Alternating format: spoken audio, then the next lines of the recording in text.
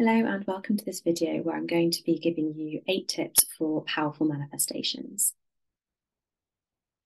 So tip number 1 is to appreciate what you have now and what you would like more of. So for example, if you're wanting to manifest more money or a romantic relationship, then think about the money that you already have in your bank account, the money that you already have, and feel appreciation for that, feel gratitude for that. And the same with love. If you're wanting to manifest love, then think about all the loving connections that you already have in your life and feel really appreciative for these. So, this is the first step because what you're doing in this sense is that you're not manifesting from a place of lack, you're manifesting from a place of already having some of what you desire but wanting more of it. Number 2 is to get clear on exactly what it is you want.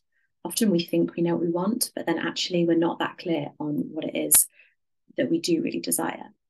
So get as clear on it as you can and perhaps visualize your manifestation in as much detail as possible and get really specific, even to the finer details. Get really specific on what it is that you are wanting. Tip number 3 is to feel as though you already have it now. So again, if you're doing visualizations, then not only visualize it all in a lot of detail, but visualize and feel what that will be like. So really feel into once you have the money that you desire, the financial abundance, or once you have that loving connection, what will that be like? Feel into that abundance, that abundant mindset. Feel into how good it will feel to have so much money in your life, so much money in your bank account, or to have that loving connection in your life. Really feel into exactly what it will be like, because from that place, you are already getting yourself into that frequency. You are aligning yourself on a vibrational frequency with what you desire. Number 4 is to align your thoughts and your beliefs with what you desire as well. If you're trying to manifest more money, but the thoughts that you have are, I never have enough, or they're fearful thoughts.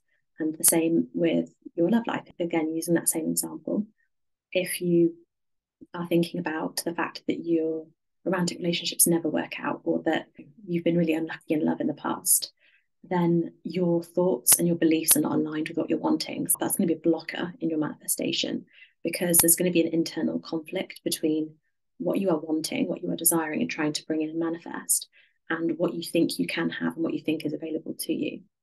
So align your thoughts and your beliefs with what it is that you desire to have, and believe that it's true for you. Believe that you are able to have those things. Believe that you are deserving and worthy of having these things. Number 5 is to make the space for your manifestation to come to you.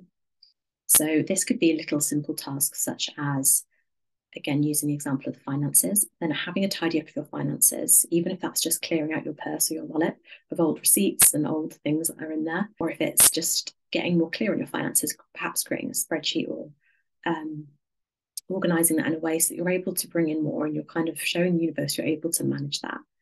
And if it's the example of the romantic relationship, then perhaps doing little things that you would do if you were in a relationship. That could even be something as small as clearing out a drawer in your room, getting an extra bedside table, or sleeping on one side of the bed as if you were there already with your partner. So make the space for your manifestation to come into your life. So number 6 is to have faith and trust that it's already on its way to you. Have faith in your ability to manifest and the fact that you have sent those signals out. You are actively trying to bring this into your life and you're doing it from a place of alignment rather than a place of lack. Then just have faith and trust that it is coming to you. Really, truly believe that it's coming to you, because this is where a lot of people fall short, in that they really want something, but they don't really believe they can have it. So just have faith and trust in the process. And number 7 is to surrender and release your attachment or any control that you may have around how this manifestation can come to you or when it can come to you.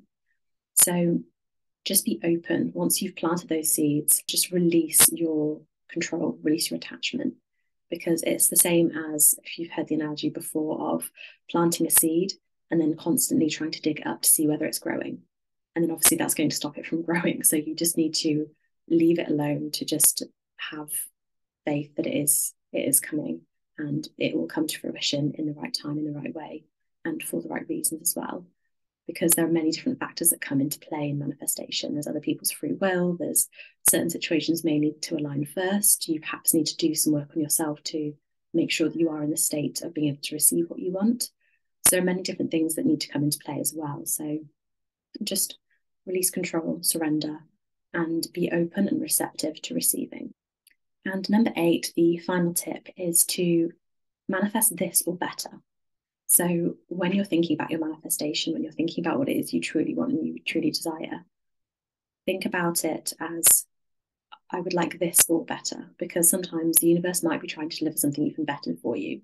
If you're trying to bring in a lump sum of money and actually there's something that's a much bigger amount, or an opportunity that can bring you constant money could be there for you instead. Or there could be a certain person you're trying to manifest and you realize that actually they might not be the person for you. There might be a better person who is more aligned, who is a better match for you out there. So again, be open-minded, make sure that you are in an open state to receive. Okay, so those are the 8 tips. So I hope that those have been useful and helpful. Let me know how you get on with them and if you have any questions or anything. And I look forward to seeing you again soon.